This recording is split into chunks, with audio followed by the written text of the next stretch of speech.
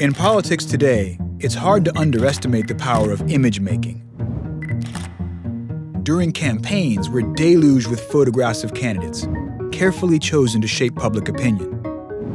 We might think of this as a new phenomenon, but far from it. Take this portrait of Abraham Lincoln from 1860. It looks like a straightforward image of one of America's greatest presidents. But as we'll discover, this portrait is a turning point in the history of campaign photography. It suggests that the use of photographs by political candidates is about as old as photography itself.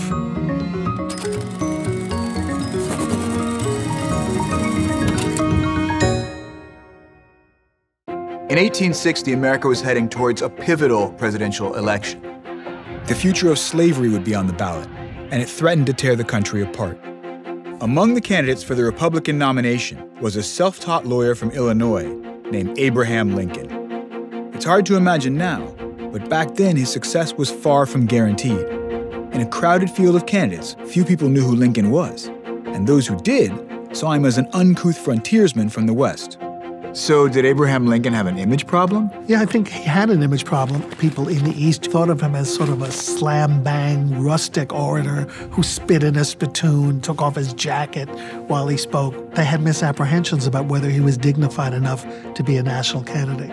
To confront these concerns, Lincoln accepted an invitation to deliver a political lecture in New York City at an event that took place here at a private college known as the Cooper Union. So what was Lincoln trying to achieve with this address? So this is the place where Lincoln gave the most important speech of his career, the make or break moment of his political career, his national aspirations. On February 27, 1860, Lincoln stood at this very podium, shuffled his notes, and addressed the crowd. He starts out with his Western accent and his voice pitched a little too high and not carrying well. And there is a journalist in the front row here who makes a note, old man, this will never do, this is New York. And by the time he finishes, he writes a second notation. I think he's the greatest man since St. Paul. Lincoln's speech may have won the audience over that night, but he still had a problem. Did his looks have anything to do with that problem? Oh, yeah. I mean, he was an ungainly-looking fellow, and photographs don't tell the half of it. He had acne scars from his childhood. He had moles all over his face. He had weird features, giant ears, a big blunt nose, kind of a Jay Leno jaw. His hair stood up in all directions. So he was kind of a mess. He joked about his appearance publicly. Famously, during the Lincoln-Douglas debates, Douglas accused him of being two-faced, and Lincoln said, if I had another face, do you think I'd be wearing this one? Fortunately, Lincoln was about to get some help. Hours before he gave his speech, his supporters had booked time with one of the best-known photographers in New York City, Mathew Brady. Mathew Brady was a well-established, in fact, internationally known portrait photographer at the time that he photographed Abraham Lincoln. In other words, this would have been like having your portrait taken by someone like Annie Leibovitz today.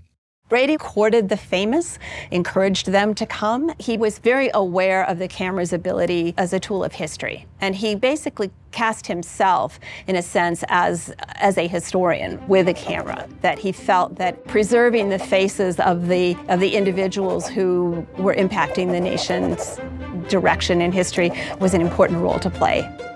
In this awkward Illinois attorney, Brady faced one of his greatest artistic challenges. How did Brady actually compose this photograph to address Lincoln's image problem? First of all, the pose is important. He's standing, looking in the direction of the camera, but not straight into it, sort of eye on the horizon, looking off a little bit. It almost gives you that sense of Lincoln thinking deeper thoughts or looking toward the future. That also implies something about a thoughtful person. And Brady decides brilliantly, I'm going to put a background of a pillar of state and some books to suggest metaphorically that this is a learned man. And then he moves the camera back. He's not going to focus on that craggy, scarred, mole-filled face. He's going to pull back and got his massive frame and, emphasize that this is a really big, strong man. And then at the last minute, Brady says to Lincoln, will you pull your collar up? And Lincoln looks at him and says, oh, I see you want to shorten my neck. And Brady says, that's it exactly. So Lincoln pulls his collar up. They take the picture. And here is, for the first time, a dignified, imposing Abraham Lincoln. Taking this photograph was just the first step in making Lincoln appear electable. The next step was to make sure people saw it. It wasn't technologically possible at this point to reproduce an image photographically in the popular press. So an artist working from a photograph would be the way that you would produce an image in a popular publication such as Harper's Weekly. Harper's Weekly was one of America's most widely read and influential political magazines. If we compare this photographic image of Lincoln to the artist's rendering of the same image, you can see what it looked like when a subscriber or purchaser on the street bought Harper's Weekly. This is how they would have encountered Abraham Lincoln. You can see also that it does say photographed by Brady. Harper's Weekly played an important role in getting Brady's image in front of the public, but it wasn't the only way it circulated. Technological advances were opening up other opportunities. Among them, a new format known as the carte de visite, the first mass-produced photographs to become widely available. It's beautiful. It reminds me of the baseball cards I had when I was a kid. This particular format was introduced in the United States in 1859. These could be very easily produced, and they were inexpensive. This is what really is the sort of the democratization, I think, of photography, is this ability for a very low price to not only have your own portrait and portraits of your friends and family made, but also to be able to collect images of the people who are leading the nation. It makes them real as people, in a sense. Most Americans were never going to see Abraham Lincoln in person, but now they could actually own a photograph of him that was the closest they were going to get to having that in-person experience. By the time of the election, Brady's image of Lincoln had been widely circulated. So the photograph did its job. The photograph did its job amazingly, because in the 1860 campaign, he did no campaigning. He didn't appear anywhere. The Cooper Union image appeared everywhere. Without the photograph and the appearance at Cooper Union, he might not have been elected. Today, the impact of this photograph on U.S. history is clear, and not just because it helped get Lincoln elected.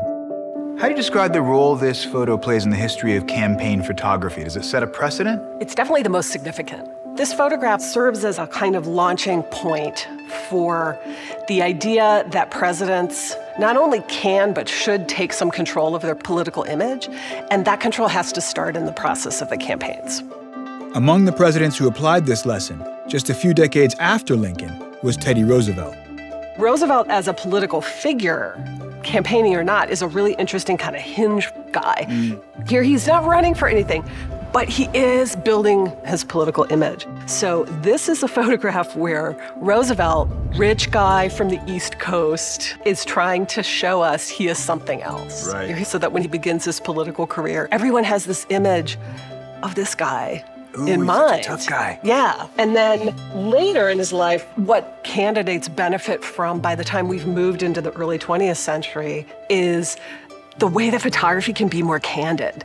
So you feel like you're at the event with Roosevelt in this photo because he's reacting in a really natural way. So he brings us from, you know, I'm going to pose myself formally as I want you to see me, to any picture you take of me will be fantastic because it will echo everything you think I'm about.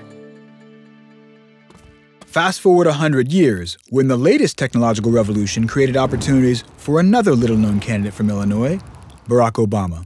The campaigns that understand those moments when technology is changing are the ones that often do better and are more successful. In 2008, the Obama campaign took great advantage of the rise of social media, the rise of mobile photography, digital photography, and they integrated into a really successful campaign so that by the time Obama becomes president, right, he is the selfie president. He is not only a person to photograph, but a person to be photographed with. So obviously there are major differences between these two photos, but do you think that there are similarities in the strategies that these men were using to campaign for president? Photographically, these images couldn't be more different, as you say, but at their core, they're really very, very similar. Lincoln is trying to show us who he is and who he wants to be. And Obama is also giving us the version of himself that works photographically. Right. Whether it's Lincoln in 1860 or Obama, it's essentially the same set of questions that we should be asking ourselves. Is why was this picture made? Why am I seeing it? Who wants me to see it? And for what reasons? It's too easy to think of photography as just the mere transmission of transparent information or emotion or experience. Photographs are made, and the more that we can understand how they're made and why they're made, I think we understand not only more about what's in the picture itself, but also the world around the picture, which is really important to know. The more some things change, the more others stay the same. This portrait of Lincoln reminds us how campaign photographs are strategic and highly intentional, designed to connect with the public and to make us feel that connection without thinking about it. But when we need to consider our political candidates very carefully, that may only be possible if we pull away from them, as we step back to see the bigger picture.